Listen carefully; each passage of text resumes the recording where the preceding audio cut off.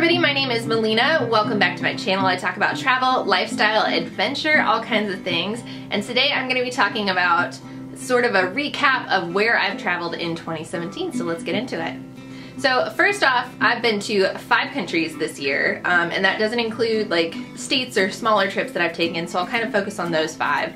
So the first one is kind of a gimme, so really I've been out of the country to 4 different countries, but one is USA, and I kind of counted this one because we moved across the country, which was really big, so we've been exploring different areas.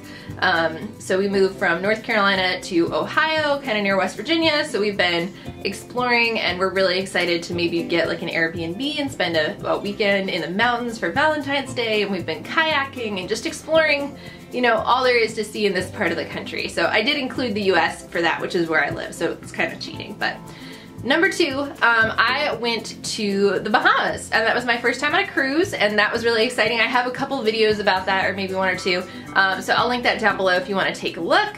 And it was just a ton of fun. I'd never been on a cruise, and so I went for my bachelorette party because I got married this year, and I went with my sisters and my best friend, and it was just a great time. You know, we laid around in the sun, we had nice fruity drinks, and of course we read plenty of books, so that was pretty awesome.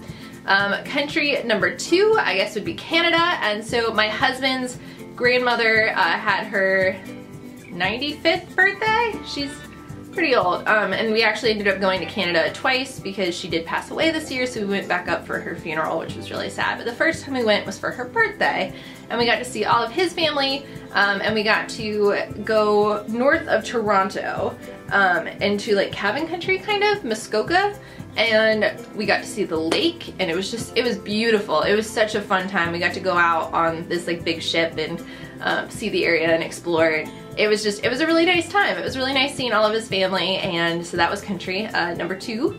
Country number 3, or I guess country number 3, because it was US, Bahamas, and then Canada. 4 would be Spain. For our honeymoon, the plan was to just have a quick stopover in Spain and then make our way over to Portugal and start our honeymoon there.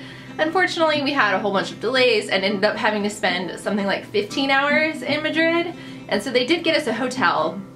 And so we went back and we napped in Madrid for a little bit, and then we decided to go out and we explored Puerto del Sol, and we kind of just had some churros and chocolate and got to experience a little bit, like a little taste of Spanish culture, which it was my husband's first time in Spain. I've spent actually a lot of time over there just for work and different things, so it wasn't new to me, but I got to play tour guide a little bit, which was always fun.